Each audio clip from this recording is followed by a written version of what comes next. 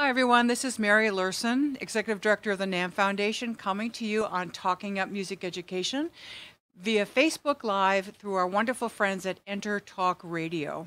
Please join us and let people know that I'm here with a wonderful guest, singer-songwriter, Vanessa Carlton. Hello. Hi, Vanessa. Hi. We just completed quite a grand experience downstairs where Vanessa was our featured interview, which we like to call Inside the Practice Room. So thank you for opening up the door. My pleasure. Of your creative process. We are also celebrating music education and young people that are traveling on their path to having a career in music. And we ended with the forte tenor trio singing Rihanna. And Tom Petty. I mean, never heard Tom Petty like that. Right. And what can happen when one embraces all the talent of the voice, and it was really exciting. So thanks for being with us. We talked a lot about your process as a singer-songwriter, but let's start with today. What are you working on now? Want to just give us a sneak peek of you're in development, really? Yeah. You know? I have a 3-year-old daughter now, and like I said, downstairs in the ballroom, my husband, who's also a musician, is on tour. So I'm in mom mode. However, I'm still, I'm actually just really diving into writing a new album, a new project.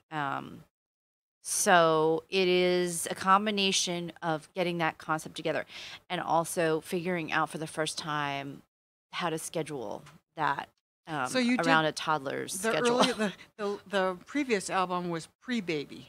Yeah, no, exactly. I had Liberman came out when Sid was 9 months. I toured it with her. Actually, we all went in the van together. But it was all written, actually before I even got It was the majority of it was written and recorded before I even got pregnant. And then I did record one more song while I was pregnant, and then so it was totally pre-baby. This is my first. Right. So this is it's called postpartum songwriting. Yeah. That you could do a little blog about that, Yeah. maybe, right? It's like, how do you fit all this in, right? Yeah, it's So- definitely you need like a dry erase board, a calendar. You need to figure it all out. Yeah. Right. We were kind of joking with you downstairs that in the audience we could do a support group for you, and we really could, because the working mother's dilemma is, that maybe I'm not alone. right. But maybe I will admit, though, a lot of us are probably not working as internally as maybe a songwriter is. I mean, it comes from a very deep place, right? Well, I hope so. I mean, That's the goal. like I said, some songs are better than others. but Right. yeah. Yeah. You want to get to a very authentic, quiet place within yourself, I think. During the course of a couple of interviews here this week and chatting with so many various members of our community, this word authentic is coming up a lot. Mm-hmm. Isn't that kind of wonderful? I Mhm. mean, it's like in a time where we're dealing with a lot of challenges of the information that's flowing around us so fast and whatnot, Mm-hmm. it seems like that there's a yearning Mm-hmm. or a pressing in on being authentic and a reinforcement that it's important that we are authentic. Is that part of your process as well? Right? Yes, seems to and me. I mean, what the truth is everything, and that has to be in your art, in your work. And like some of the younger students were asking me, "Do you write for your like? How do you feel about writing for your audience?" I was like, "You never write for your audience. Only wants you. They just want you. If you're gonna connect in a real way with other people over your expression, they are not interested in you trying to figure out what they want." That kind of concept. And I think that's something that people kind of like get into when have dreams of being famous or the pop world or the radio, getting on the radio. It's like that's always, I think almost every artist probably has fallen into that weird, not every artist, but many fall into that weird chapter in their writing where they're like, wait, should I try and write something that I think is going to be a huge thing? I mean, it never works in my experience.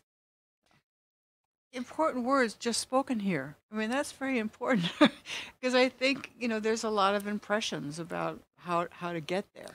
Yeah. Right? Yeah. And the popular culture is telling us there's the path looks a certain way, Mm-hmm. right? but maybe it's more of a shovel and a spade, and you're digging and you're chipping away, right? It's something. Yeah, totally. Yeah.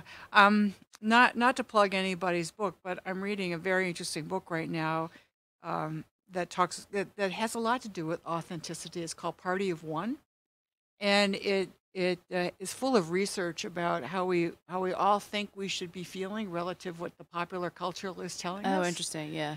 But actually, that the majority of people, it's based on really sound research and in a lot of insight, is the majority of people are really pretty comfortable finding their authenticity, or that's really what they're seeking. Mm-hmm. So Mm-hmm.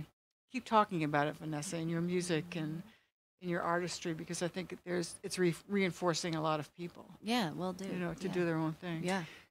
As I read about you, I kind of stopped on one place where you talked about that you've read a lot of Joseph Campbell, Mm-hmm. all the great books that he wrote about archetype and myth. Mm-hmm. When did you read that, and Mm-hmm. where were you in your journey, and what did that mean to you? Well, I read it in high school, but then I revisited when I was working on an album called Rabbits on the Run. And it's The Power of Myth was a book that was like really woven through that album. I'm trying to now remember. Joseph Campbell not only breaks down archetypes, and right now actually I'm reading The Power of the Feminine Divine, the Goddess book that he wrote. But he really has some interesting things to say about the human brain and the human cravings. And I thought that, particularly for that project, it totally fit, what he was saying and what that album ended up being. So yeah, like I was saying earlier too, there's times I think it's really important as a writer to keep your curiosity up and start exposing yourself to other artists and other genres and different books and things that are going to add layers to whatever you're doing, or maybe like lead you to a new space creatively. I know when I encountered his work, and of course many people maybe saw the wonderful Bill Moyer series. Were you ever get to see that? I haven't. You should pull it up on PBS. He did a whole series of interviews with Joseph Campbell. Oh, maybe I have seen. It's a Yeah. collection of stuff. And Yeah. hearing him speak in narrative about all the deep stuff that's in the book, but Yeah. hearing his voice, I don't know, it just kind of was so, maybe especially as a woman too, Mhm. there was something just very calming about it. That He's there's- so observant. that Yeah. there's something basic here, right? That we can tap into that is, outside of, again, sort of how we're told to be, where happiness looks like, Mhm. right? The pathway to something or other, but it's really kind of party of one, right? It's sort of we get to Yes. spend We all time just want to with be it. heard in a way, I agree. I think he's a great teacher. He doesn't even mean to be, but Right. he really So is. put that on wonderful. your iPad viewing I will. Thank when you. the baby's taking a nap, Yes. or preschool really helps, by the way. She's in preschool now. Oh, it really helps, God. doesn't it? I Yeah. sleep basically while she's there. Yeah, I slept. I should be working, but I just I go slept back and to sleep. vacuumed. I remember I slept because that was the only time that. Yeah. So just text me if you need other. All right. Thank you. Preschool, I absolutely will. right? Play dates. You are so sweet. All right. I know. Believe me, we want you to keep writing all this good stuff. So we all know you for the piano riff that launched 1,000,000 piano lessons. Has anyone ever said that? Used that phrase with you? Yeah. Yeah. And my mom is a piano teacher. I mean, I just can't tell you how over the moon she is about that. Yeah. But it was. We need those moments too, when someone says, "This is cool," right? Piano's hard. It's rigorous. It requires, but it's cool, right? Yeah. It's a. And was it your first and only instrument? Did you play other instruments Yeah. along the way? I mean, I could play a really horrible Twinkle Twinkle Little Star on the violin, kind of like squeak it out there. I can play a couple Christmas songs on the flute. Flute, really? Did you study flute in school? I studied flute, yeah. You Yeah, did? I Did you know loved- that I'm a flutist? Oh, really? We won't play together though, because I don't play anymore. I loved it. Did you love it? Do you still play? No, I still have my flute though from band. I do too. It needs to be repaired. It really needs. Mine needs to be repaired too. Well, maybe there'll be a reunion. We'll do. We could do a flute duo. I'm not sure that like. We'd have to practice. It's a niche. It's a niche. We'd have genre, to practice. Flute duo. You know what they say about two flutes? What's worse than two flutes? Two harps. Really? I can see two harps sounding really good. It's the tuning thing. Oh, is it? You know, it's tough to keep. Oh, that's interesting. The overtones are so. I have to hear that. Yeah. That's so funny. I don't know if you'd want to hear it, but no, I'm just teasing. Yeah, We're really I'm curious. Yeah. You play flute in school? Yeah, So- fourth grade. So music was available to you in school. So Yep. all this great grounding was happening with your mother and piano lessons at home, and where did you go to school? What city, state, sort of? I went to school in, Glen Spey, New York, then Port Jervis, New York. So in and the New York then- suburbs, sort of. Then Delaware Valley. Well, I'm from Pennsylvania. Those were right Okay. across the border. And then the Delaware Valley School in Milford. And there was school music there. And yeah, and that's Yay. a public school. And they, I was in choir, in chorus at that school. That's little violin, little sprinkling of violin. The violin, I don't know where that came into play. I think that was my dad plays the fiddle. He's into bluegrass, so yeah, I had a moment with the violin. But And then flute in school band program. and flute in school and Bravo. choir in school. Yep. So that was like supporting all this along the way. Yep. Right. Did you go to post high school? Did you go to college or did go right into songwriting? I took a few courses at Columbia Barnard, for like a year. Yeah. And then And then you followed never the graduated muse. though. Yeah. And then you followed. Yeah. Yeah. Yeah. There was enough, and that happened quickly, right? You were 21. Well, when 'cause I got a 1,000 miles. I got happened? a publishing deal years before that song came out, when I was 19, or 2 years before that song came out.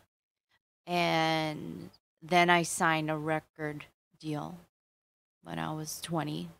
And then That's fast, right? yeah, Out yeah. of the chute, right? That was Yeah. And you reflected a little bit on that happening really fast. a little early. I mean, look, Yeah. it's nice. I could buy my own couch when I was, which is huge. That was a big deal. That's a big I mean, deal. that couch was like $900, and I was 18 years old. Yeah, that's So a that big was deal. a big deal. Right. But yeah, that was, yeah, we all Yeah. have different Yeah. reactions to things like that, I guess. But then you had this, you told us that you left the formal side of the industry in terms of being aligned with a label. a ma- a major. the major label, I call it the system. It's so different now because of how music is put out there and with streaming services and how the radio's changed. And, the whole game of the record labels is completely different now.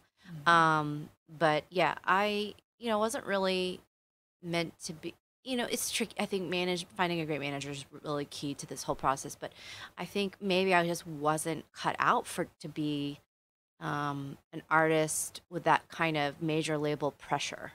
And sort of the thing with that is then you become like the pop piano girl. And then you're kind of, or at least I was early on, and then they expect, well, what's next? Is it going to be, it needs to be the same thing so you fit into their slot. But also and that's partly my fault where I wasn't self-aware enough and I didn't have the plan that, for myself that was strong enough where I was able to really communicate to them, like, actually, that's not the direction I want to go. So, organically and naturally, I am now in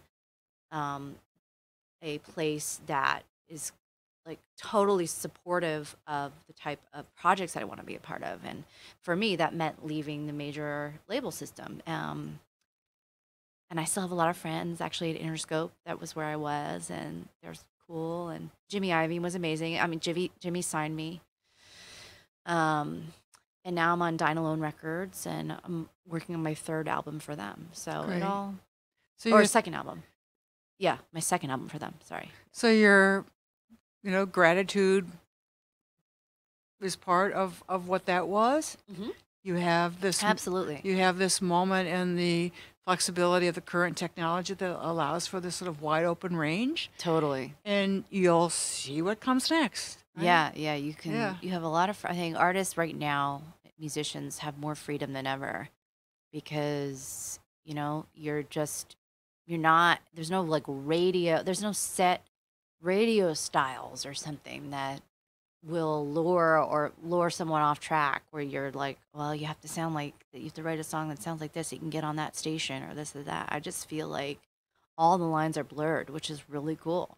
Which we just heard with our wonderful tenor trio Forte. Here they are. This last year, one just finished a stint at the Metropolitan Opera in The Merry Widow.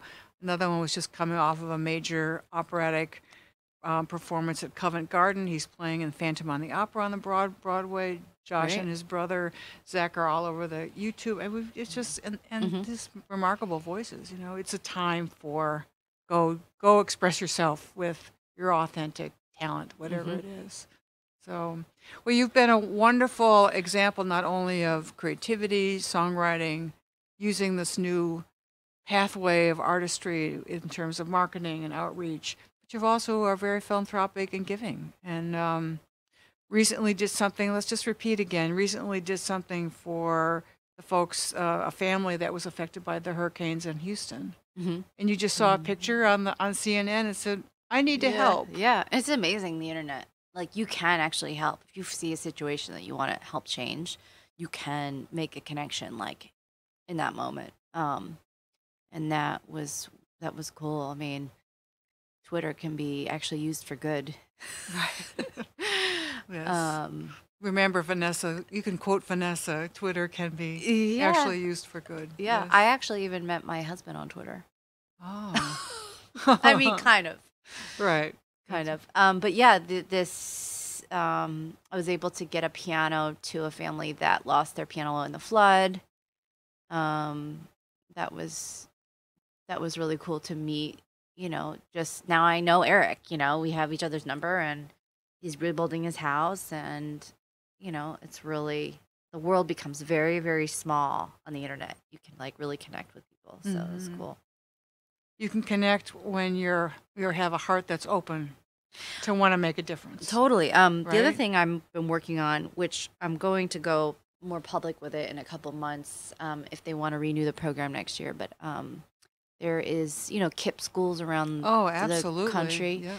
Started a little dance program at a KIP school in Nashville called KIP Kirkpatrick, and we raised enough to get these kids dance class during school hours once a week. Plus, and I don't know if they know this yet, but they're probably not going to listen to this.